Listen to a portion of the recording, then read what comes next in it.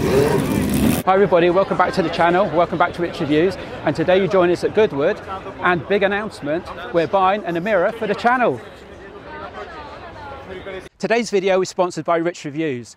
Rich Reviews now provides services to support our viewers in purchasing their own dream supercar. Our services currently include pre-purchase inspection, support calls and collection video to document you collecting your own dream supercar. More information in the description below. Hope you enjoyed the video, guys.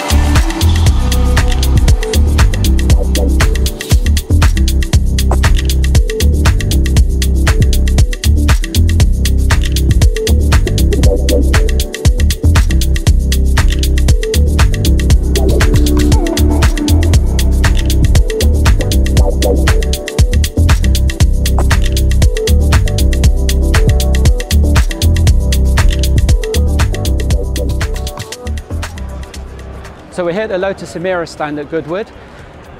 We've ordered our Emira. The order for the Emira went in for a first edition car, so some time back.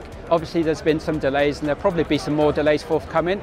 We've got a deposit in, and next stage is to actually configure the car. We'll take you through every stage of the configuration so you'll gain an appreciation of exactly how our car is going to be configured. We'll be using the Emira pretty much as the daily driver, so we'll have a 458 to keep bringing you that supercar experience, and we'll have the Emira for mainly daily driving. So we'll be able to bring you content from inception of a first edition Emira car all the way through that learning experience and that driving experience from very early doors.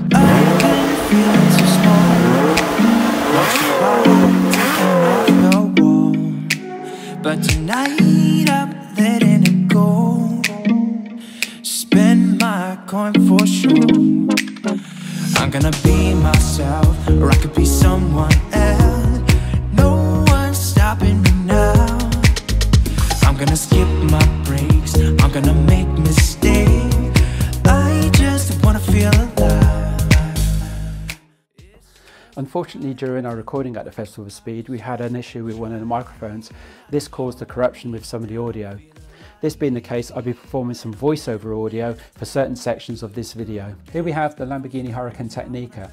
Now, the Lamborghini Huracan Technica was designed as a cross between the Huracan Evo and the STO. The Technica was designed to provide a fun-to-drive Huracan while still providing the performance characteristics of the STO model. It achieves this by utilising improved aerodynamics in the form of a new rear wing and a more aggressive front bumper. The Technica implements the same V10 power plant and DCT as always in the Huracan, pushing out 640 brake horsepower with a 0 to 62 miles per hour in 3.2 seconds and a top speed of 202 miles per hour. So we're in the Cartier enclosure, and we're just going to talk you around a few of the cars that are here. Here we have Nick Mason's F1 GTR, very bespoke livery. You cannot miss this GTR. The F1 and the Emira is pretty much my favourite supercars on the planet. So here we have a McLaren GTR Longtail. It's another racing car, another racing edition of the F1. This is perceivably Rowan Atkin's F1. This has been crashed a couple of times. I believe it was near £1 million on the first repair. It's a hell of an insurance claim. So there's various other different types of the McLaren F1 here. We're just going to go through and pick up some of them very, very quickly. It's got the F1 high downforce. Moving to the right, we've got the experimental XP4.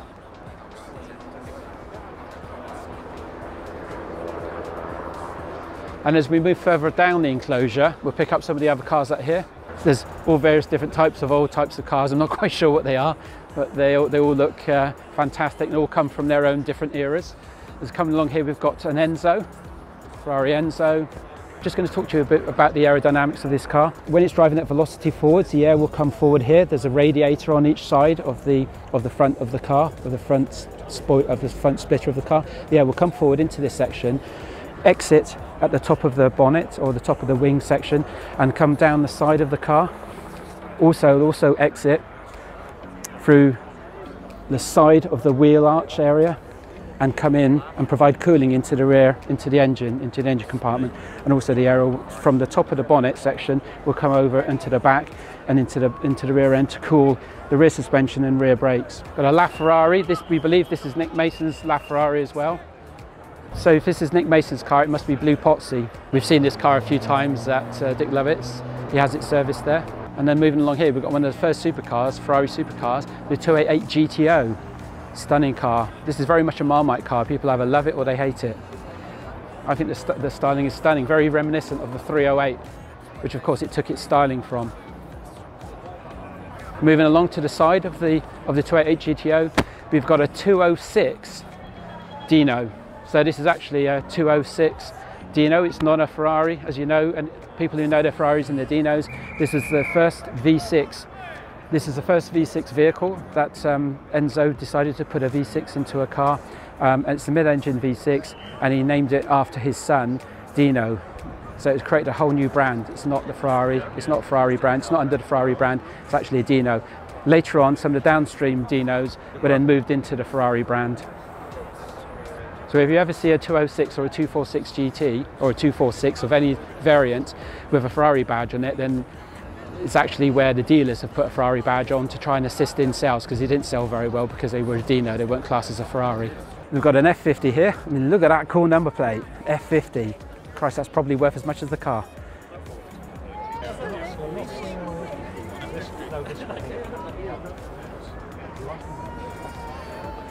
Now that's my preferable car with regards to the 40 and the 50 and the Enzo, but my son prefers the 40, and just to the side here we have a Ferrari F40. So this is standard colouring, Rosso Corsa, left hooker of course, manual. So we're at Goodwood Paddock here. As you can see, this is the connected range of cars here that are going along the track. To our left we have an Audi R8 race car, and to the right we have a Jaguar Group C Le Mans car. In the bag I'm going to show you, I actually have a Lotus keyring that I've bought. Now this keyring hopefully will tide me over until the Emira arrives. Here a Porsche 962 Group C Le Mans car is being pushed through the paddock.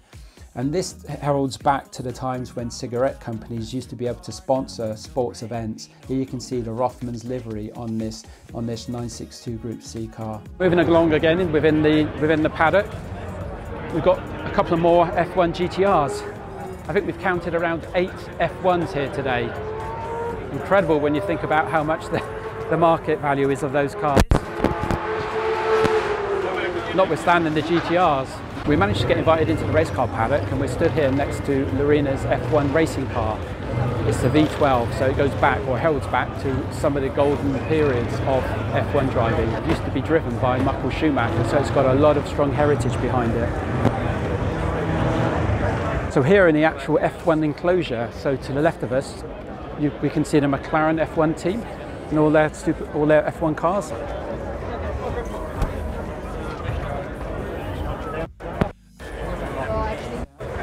So on the right hand side here we have Nigel Mansell's F1 car. Look at the actuators in top, pretty impressive. It's obviously when he was driving for Williams. This section on this side is all the Williams F1 racing team. To our left we've got yet another F1 GTR. Obviously here in the Gulf livery.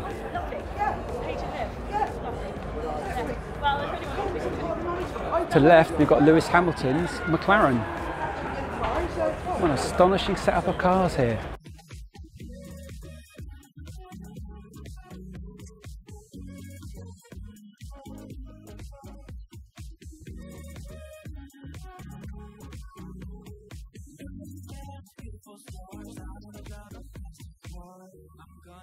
myself.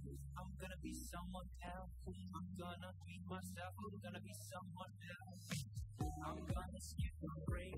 I'm gonna make mistakes. I'm gonna skip my breaks. I'm gonna make mistakes. I'm gonna skip my breaks. I'm gonna make mistakes. I'm gonna skip my breaks. I'm gonna make mistakes. Try not to hold me down. Feel alive when I'm in this town.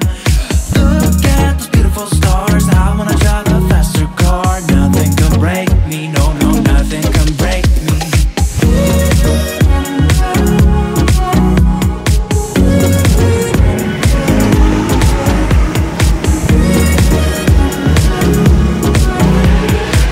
Look at the beautiful stars. I wanna drive a faster car.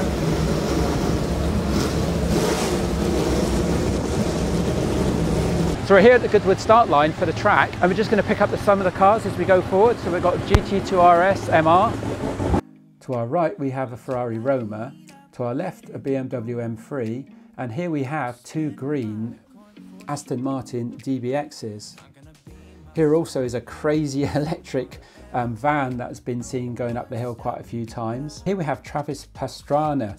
This is a motocross rider, rally driver and X-Games champion and co-founder of the Nitrous Circus, just going past. This is the McMurtry, the 1000 brake horsepower electric fan, which now holds the new Goodwood hill climb record thanks to Max Chilton. Preparing to attack the hill, we have a Porsche 911 992 GT3 Cup car, another Jaguar Group C Le Mans car in front of the Porsche, an open-top Ferrari 333 SPV12 car, and a Porsche 992 RSR Perot category Le Mans car.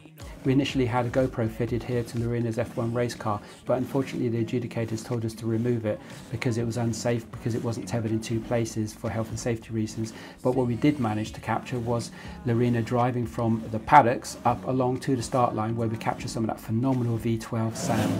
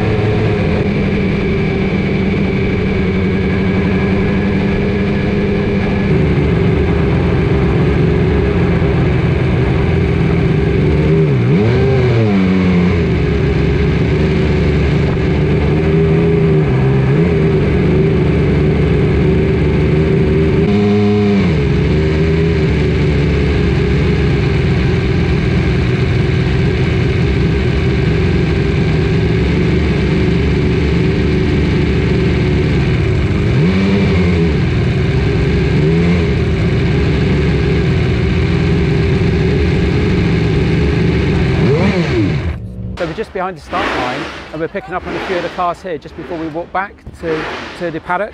We've got one of the new GT4 RSs here, the UK new GT4 RS. What an astonishing piece of kit. As you can see here, as I move around, this is where you've got the sound of the induction inside the car, because you've got the induction right in the cabin of the car, and the way how it's transferred through from both sides into the plenums of the engine. Behind the GT4 we've got an Evija, Lotus Evija. You don't see many of these around. Obviously plugged in, being electric. Always love the rear lighting, the way how the rear lighting encapsulates the aero. And the rear diffuser, that's what you call the rear diffuser, brake light centre on the rear diffuser. Being electric, this Evija has 2,000 brake horsepower. Here at the Koenigsegg stand we can see the CCX in vibrant orange. This car is very low mileage and it was converted by Koenigsegg themselves from the automatic gearbox it was originally fitted to the much preferred and sought after manual transmission. In crayon here we have the Koenigsegg Emira. This is a very highly anticipated 4-seater hypercar, and would you believe it, this car has 8 cup holders. And then coming up along here we're coming to Tim Burton's actual Zenvo, his hypercar. So this is Tim Burton's, if you're not sure who that is, that's Shmee 150. I'm not going to do it justice when I say it's mauve, but it's got the green accents, green calipers. Substantial amount of carbon fibre as you'd expect, very highly spec'd. Moving along here we have the MC20 Spider. It's painted in like a chameleon paint. It shifts as the light hits different angles on the paintwork and then on the bodywork. It's almost like a metallic chameleon paint. Next to the MC20 Spider we have its counterpart, the Coupe, painted a very nice launch spec flat blue. Here we have the McLaren Speedtail coloured in this beautiful paintwork, Volcano Red or Volcano Orange, with transitions from orange to black towards from the front to the back of the car. This is the car we saw previously at Goodwood Breakfast Club earlier in the year. 3-seater, over 240 miles per hour, and it's the first car that McLaren have made to exceed the F1 speeds. And next to the McLaren Speedtail we have the McLaren P1 painted in this beautiful flat yellow. This is McLaren's addition to the holy trinity of the early 2010s.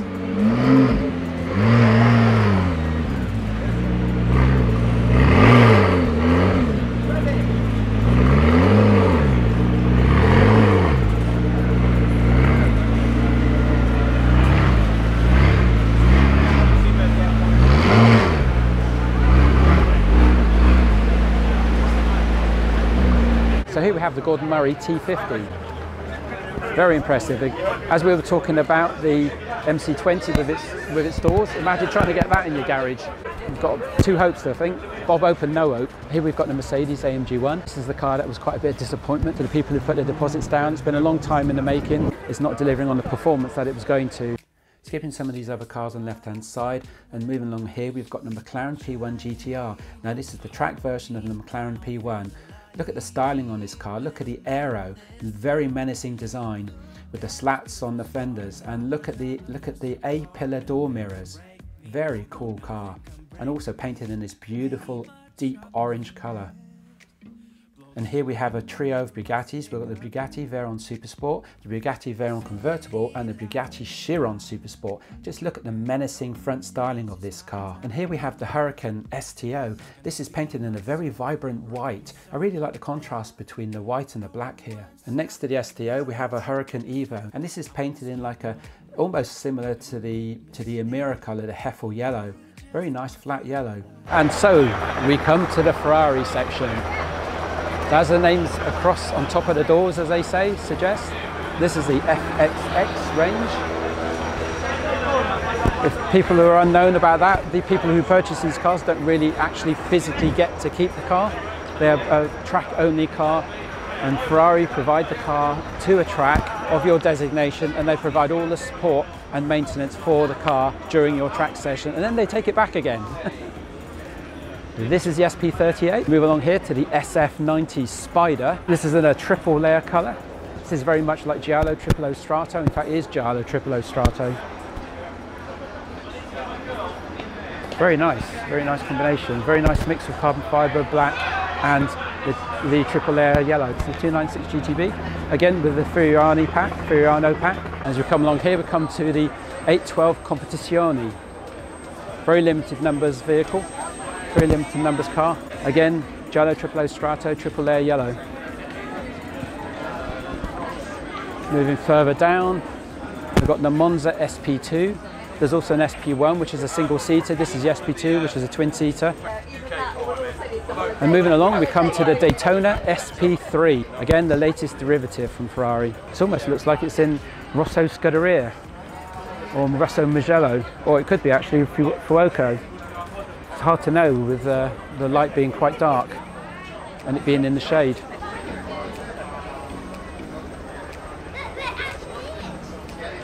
Being honest, I'm not particularly sold on this styling of this car. Not that I'd be in the making to buy one. Pagani section, and we've got the Pagani Huayra. Look at this, this has got the full opening, so it's all we've got all doors and the rear engine compartment open to show full access. Again, another matte colouring. I'm not sold on matte colouring at all. This has got a full matte light blue paint job. Imagine the nightmare it would be to do a colour change on that, change all the dash interior as well. And this is the Huayra R. The big difference between this and the standard Huayra is this is actually a naturally aspirated V12. I think a lot of the main manufacturers are looking to get the last of the naturally aspirated out the door as best as possible in as much of a big bang as they can before they're forced to go electric.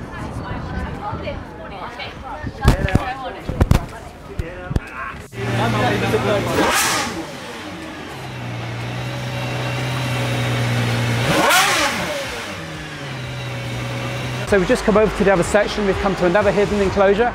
So this is a McLaren Senna GTR.